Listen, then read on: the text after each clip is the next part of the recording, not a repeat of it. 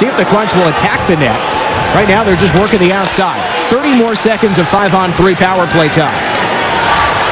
Barberio waits. Gudas off the skates. Back and forth. Barberio now for Palat. Stepping up. Shooting. Score! Looks like he beat him short side.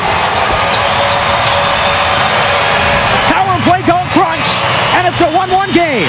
Ondrej Palat has done it for Syracuse against the Amerks again. The hat trick on Tuesday, 4 goals against the Amerks in just a couple of games.